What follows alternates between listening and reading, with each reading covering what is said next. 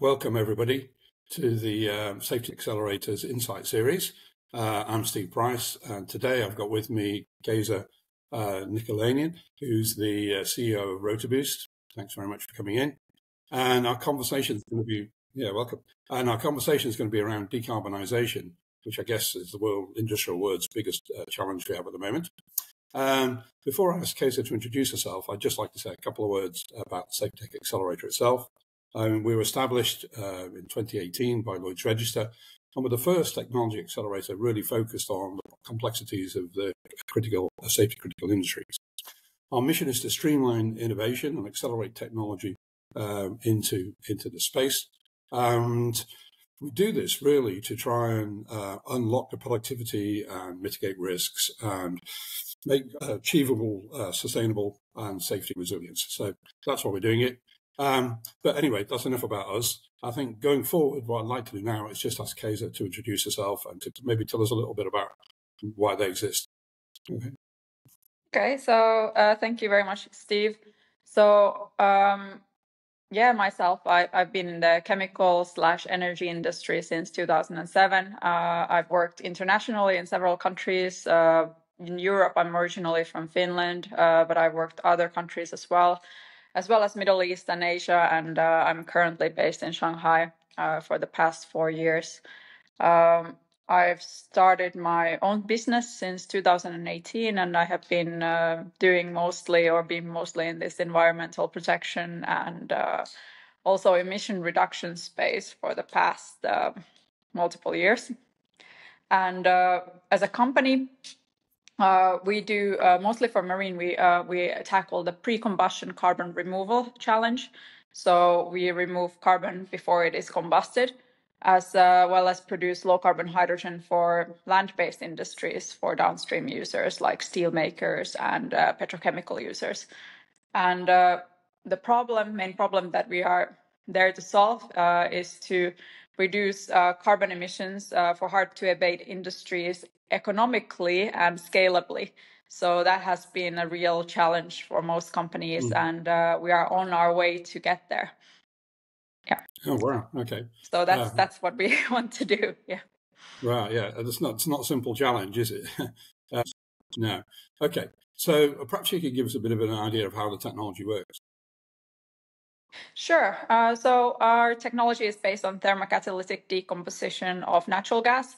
So essentially, we break methane and any other hydrocarbon gases like ethane, propane, butane into hydrogen and solid carbon with thermal energy. So we use for a ship, we would use some of the LNG stream and catalyst, so at a lower temperature to efficiently produce less hydrogen with less CO2 emissions in the process. So this is much less polluting than traditional hydrogen production.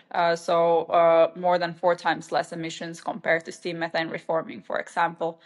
And we feed this hydrogen then to downstream engines, boilers or fuel cells, and we store the solid carbon. So instead of producing CO2, we remove the CO2 before it is combusted. Okay.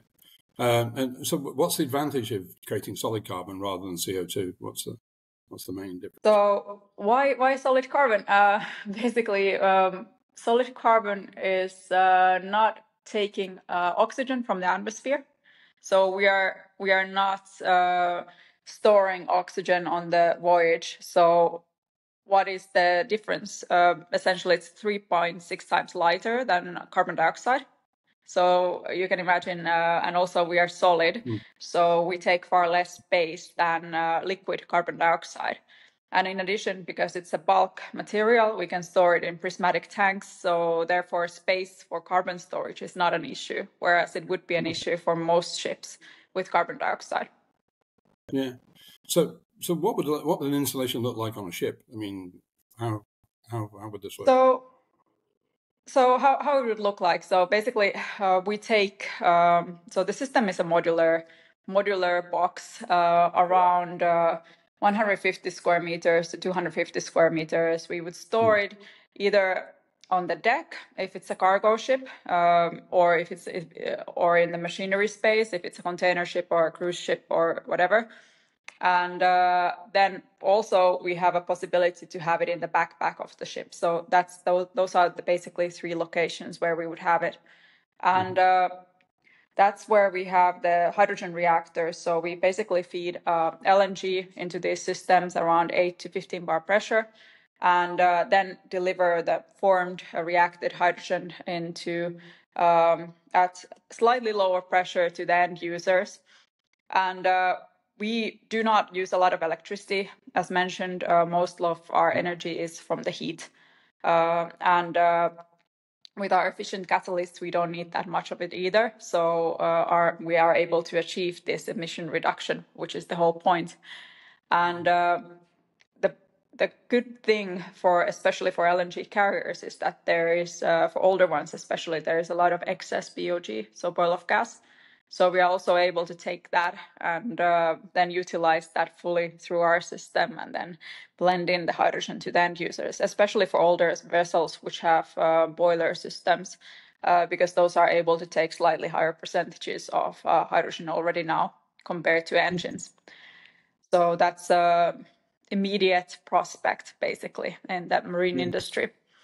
And so what we do with that is we are actually able to then address both the CO2, carbon dioxide, and methane slip. So we are doing this simultaneously with the same equipment. How does this happen? Basically, because we are producing hydrogen, hydrogen is blended then to the end user, and the end user emissions are reduced. So the methane emissions, because we are replacing part of their fuel with hydrogen, or the methane fuel with hydrogen. Therefore, the replacement helps, and in addition, also for 4-stroke engines especially, this replacement helps to also burn the remaining methane much more efficiently. So that's a real benefit. Yeah, so we're saying that basically we blend in hydrogen into the fuel mixture. Basically, then we can almost get rid of the methane slip out that you normally get out of an engine, because it's burning more efficiently and it's burning all of the methane. Okay, correct. Some engine makers mention, most engine makers mention like above 50% blend means that you basically don't have methane emissions, which is a great thing. Okay. And at the same time, with above 50%, you're lowering your emissions at least 30%. So. Right. Okay. So we can see on a ship then that we're taking off the gas from maybe boil-off gas or whatever it is. So you're creating the hydrogen, and then the hydrogen has been then used to basically improve the methane efficiency of the fuel. So actually, we're actually having a direct impact on the methane emissions at the same time as creating the solid carbon and I guess you could use the hydrogen for other things as well. I mean, if you have the hydrogen you use downstream basically, because that's the energy. So that's the energy that you need to use instead of the methane. So that's for the downstream engine or boiler or fuel cell. In some cases, we are looking at even fuel cell usage. But it has variable uses for different ones, and you can use similar fuel supply systems as with traditional LNG, and also we have got marine AIPs from LR, ABS, RENA, and PV for this system based on IGF code as well. So it's very much seen as a safe alternative because we don't store hydrogen; we burn it immediately. So So what's the if I'm a ship owner or operator, why would I want to jump into this? What's in it for me? So I guess the cost of abatement is the biggest issue for a ship owner, I would say.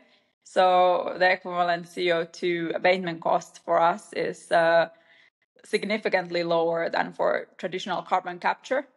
So that's in the $100 or over $100 cheaper than for carbon capture. So I would say per ton of CO2. So that is a significant saving over the lifetime of the vessel. And in addition to that, traditional CO2 capture cannot take care of methane slip reduction at the same time. So you would need another piece of equipment for that. So you would need to have 2 equipment and 2 capex, and also 2 sets of electrical usage, because both would take extra electricity. So we don't have that issue, and our cost is, or even capex is lower than for traditional CCUS because we don't have these compressors or large electrical users or sea tanks. So that's another benefit there too. So what happens to the carbon you've created? So the carbon is graphite, and we have studied it and used it with some of our collaborators for battery conductive agent, for example. It's an excellent material for that. So it performs really well. And also we are using it for tires. So it's not carbon black, but it can replace carbon black because it's a microcrystalline graphite. So that's also one massive potential usage when we start to produce more, since you cannot always go to battery grade because that's still, it's a massive market, but it still has its limit. But whereas for tires, 30% of the tire weight is carbon. So that's a massive end user for that. Oh, wow. And also for plastics, for biochar, and for steel making industry. So those are the big users for this, and for all of those applications, our carbon is suitable. So how do you see us getting to the stage where actually industrial users are using your carbon? What challenges have we got in that space? So I guess it is more about the geographical challenges. So most of the carbon still globally is produced in China. And we would be producing most of our carbon outside of China. So creating the supply chain outside of China is definitely a challenge. But luckily for us, China banned the export of battery-grade graphite last year. So there is a huge shortage in other locations. So the industry is ramping up there. So we have a lot of interest for the carbon production, more so than our hydrogen production, which is very interesting for us at this stage. So that's a very growing market. Go ahead. So as a ship owner operator, we could end up with a scenario where, actually eliminating methane slip and capturing carbon on board actually becomes a profitable business, because actually there's a value for what we're creating, a significant value potentially. Correct. Yeah. So especially in the case where we have BOG, which is free. So if the BOG is excess BOG, then our abatement cost is negative. So yeah, so that's great. There is especially attractive. That sounds amazing. Correct. So it certainly sounds like there's an opportunity for the LNG world to get on board with this sort of technology. And so I'm assuming that then what the infrastructure you're talking about is the ability to offload the carbon, when you come to port and things like that, and the ability to then get it to where you need to be. Yeah. Okay. So the infrastructure there is already existing. So basically it's traditional bulk methods. So for example, for LNG carriers, because it's not allowed to do CMOPs in terminal anyhow. So when they offload their normal trash or unload food supplies on this, they use a PSV. This kind of PSVs also usually have bulk capacity, so they can take bulk carbon out as well. So the vessel is existing, but we just need to refit hoses and compressors.